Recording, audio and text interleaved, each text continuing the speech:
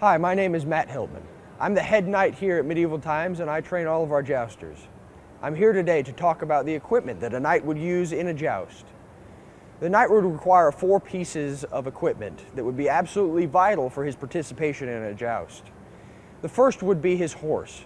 The horse could be very expensive and he required a finely trained, finely bred horse that had power and speed.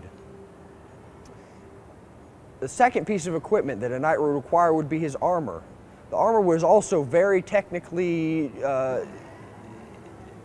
complex and required molding to a knight's specific body type. That could also be very expensive. It afforded the knight, however, much more protection against the wooden poles that were used as lances in the day.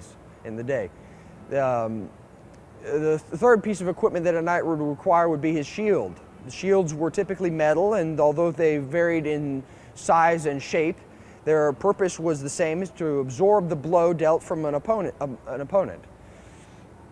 The last piece of equipment that a knight would require to perform in a joust would be his own lance.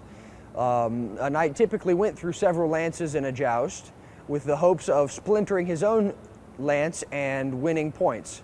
The lances were 10 to 12 feet in length and could weigh 20 pounds or so.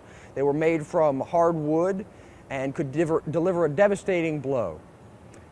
And that is How to Equip Yourself as a Knight by Matt Hillman.